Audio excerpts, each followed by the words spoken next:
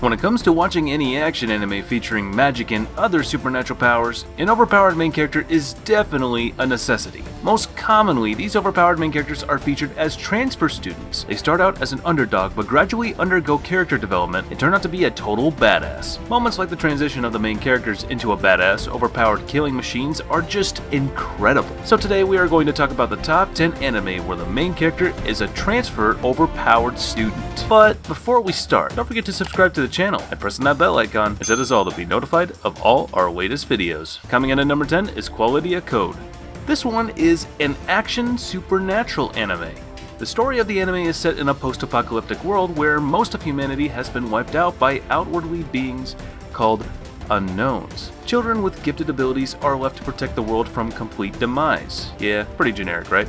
But anyways, our main character is a stoic young man who transfers to the Tokyo branch of defense. He quickly climbed up the ranks and becomes the head of the Tokyo branch. His daily life involves fighting with the unknown by using his powers. On the other hand, various gifted children maintain their own districts as they continue to struggle against these monsters. A sinister truth about their very existence and the world may come to light. This is definitely an anime that will require you to go all the way to the end, and that way you will actually enjoy it. I like to watch anime more casually, but simply, I liked it. I think it was an average, okay, good sort of thing. Definitely not amazing, but better than people thought. I gotta say, it was better than what people originally thought it would be. So, if you're going to watch it all. Coming in at number 9 is Wise Man's Grandchild.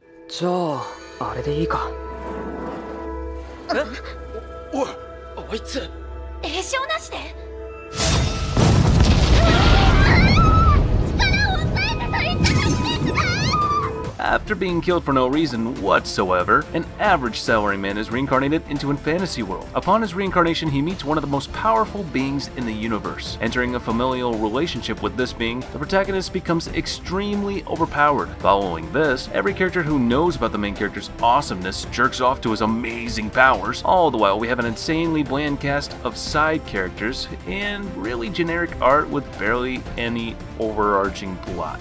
Yeah. And then some dude from an insanely influential family enrolls in a magic high school. Turns out this dude is the most overpowered creature in the universe. Surprise! Not only is he so overpowered that he can create a whole new type of magic and magic gear, oh yeah, he's also literally invincible.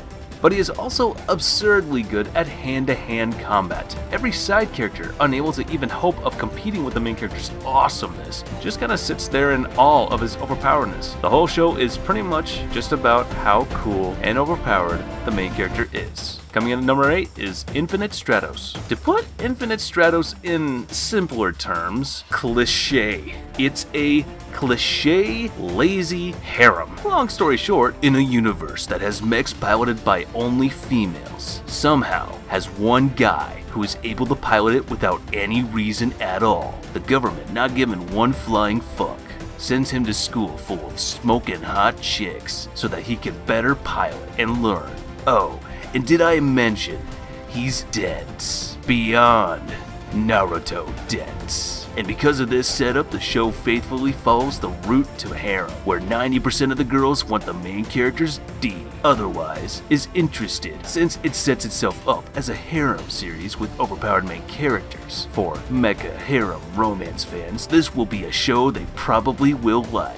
But for people who expect to see mecha action, you will be extremely annoyed. So to sum it all up, cliché, lazy harem, but smoking hot chicks. Who could ask for anything more, I suppose? Coming in at number 7 is Asterisk War. In a magical world where people born with powers known as Genesteia are gathered from all over the world in elite schools and are trained to participate in battles known as Festa. Our protagonist is a boy named Ayato Amagiri who is a transfer student at the famous Seidoken Academy. He runs into the top student, Julius Alexia von Reisfield, and due to some rather inappropriate circumstances, he is challenged by Julius for a duel. One of my personal favorite scenes from the show is the one where Ayato teams up with Julius and wields his ultimate sword known as Demon Blade of the Black Furnace.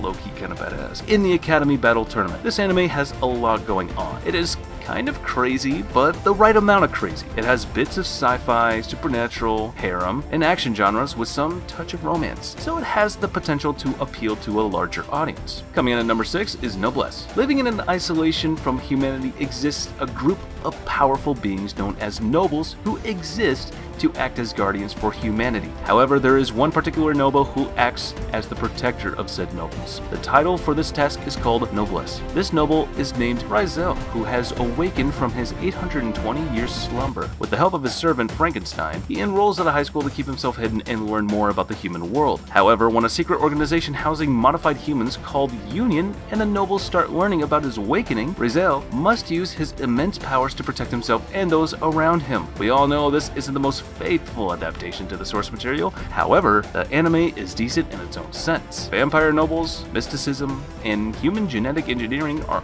all fascinating concepts, and all these concepts are blended together perfectly, which makes this anime worth watching. Coming in at number 5 is Armed Girls Machiavellism. This anime takes place in Aichi Symbiosis Academy, which was a girls-only high school, but got converted into a co-ed school. The whole academy was controlled by this group of girls called Supreme Five Swords. All the women in this group were skilled and powerful swordswomen, bent on correcting problematic male students using their humiliating methods. Our story begins with Nomura Fudo, a delinquent who is transferred to this school after being engaged in a brawl. Nomura is confronted by Rin, who attacks him in the name of correcting him.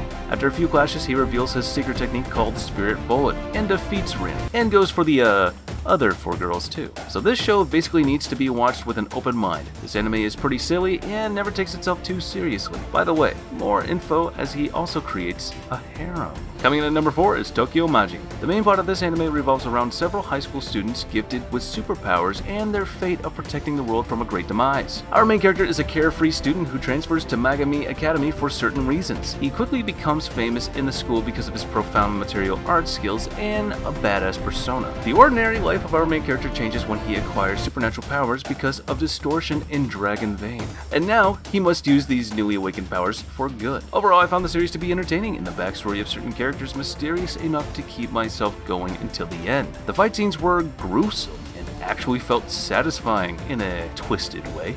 Coming in at number 3 is Star Driver. The main plot of this anime revolves around a group of students tasked with protecting the fragile peace of the world from an evil organization. Our main character is a kind-hearted guy who ended up on a remote island called Southern Cross on his journey of finding a perfect life. He joined the high school of the island as a transfer student. Although he might not have the persona of a hero, he has a secret power that might drag him to a mess far from what he ever imagined. Star Driver cashes mainly on nostalgia of people who grew up watching 70s or 80s mecha anime shows. It combines all those elements perfectly and also introduces some new mechanisms. Overall, it's a great anime with a decent storytelling and animation. Coming in at number 2 is Chivalry of a Failed Knight. This anime features a world where people born with supernatural abilities were called Blazers. They study in different academies, and the best ones are selected for the 7-Star Sword Art Festival.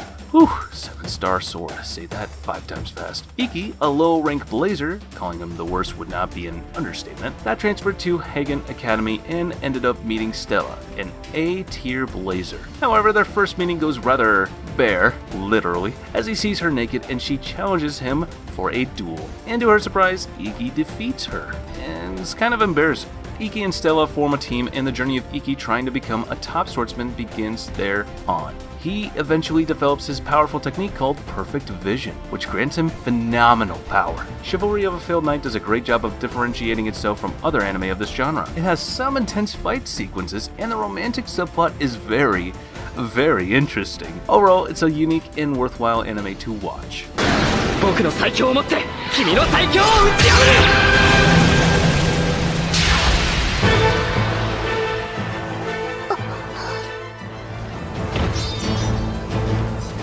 And before we get to the final spot, be sure to consider becoming a member of my channel. It really helps me out and also gives you exclusive access to premium videos. And if you can't join due to country restrictions but still want to help me, you can join through Patreon down in the description as well. And on to number 1, Skate the Infinity. The main plot of this anime revolves around 2 youngsters and changes in their life brought by skateboarding, a rather cool vibe sport played mostly by wild teenagers. It might feel similar to BL anime, but it is bearable. Manga is a transfer student in a high school located in Okinawa. He was going through a hard time because of his father's death. Then he met Reki, an energetic fellow with a passion for skateboarding. Through Through a series of events, Langa ended up joining Reki for a skateboard race competition in an underground race arena called S. This fateful competition may bring a change in their lives for better or worse. Even though the show takes a rather violent approach to skateboarding, it nails the relationship between skateboarding and the characters.